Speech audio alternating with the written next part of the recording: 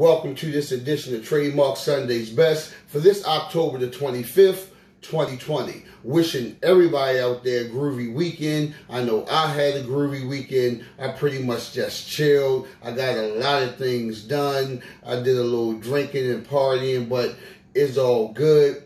Again, as always, I want to thank my subscribers out there for being supporters, being loyal supporters to me. I even want to thank the people in the bushes. I mean, I heard that phrase before, but people are starting to come to me like in my email and telling me they've been watching me for a while, and I was like, I really appreciate that. So all the people out there in the bushes who like to stay in the bushes, hey, thank you too.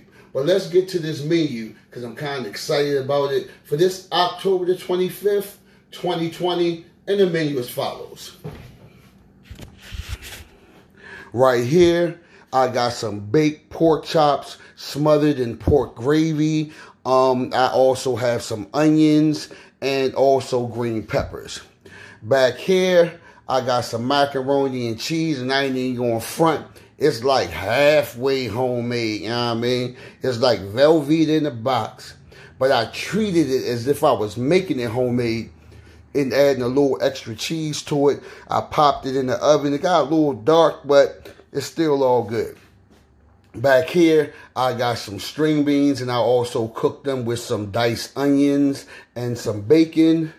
Right here, I got some stuffing, and I got some, because it's turkey stuffing, and I got turkey gravy over it.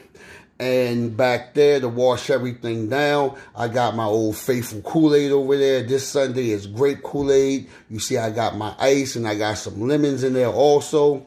And for dessert, I baked a homemade lemon pound cake, and I made some fresh homemade sticky apples. Well, they're not store-bought. I put them in my oven, so I guess they're homemade. But as always, from my family to your family, happy Sunday, Trademark Sunday's Best. Remember, all food was cooked in a clean kitchen with clean hands, and all food was purchased for government food stamps. Until next Sunday, let's make food great again with government food stamps. And I'll holler at y'all, and I'll see y'all later. Mwah. Peace.